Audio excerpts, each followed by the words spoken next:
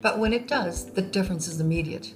In Manchester's recent strike, garbage collection stopped, and within days the streets were lined with bags and crawling with rats. In the Netherlands, underground bins keep most of that mess out of sight, sealed, contained, and waiting for pickup, so even a delay doesn't turn public space into a dumping ground.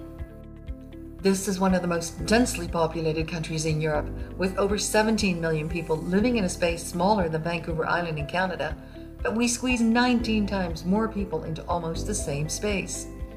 In the 1970s, Dutch cities, especially Amsterdam, a maze built entirely around water, were drowning in their own waste. There were Christmas trees, toys, foam, and even entire lazy boys in the canals. Public anger spilled out into the streets, and instead of just telling people to behave, the country took another route.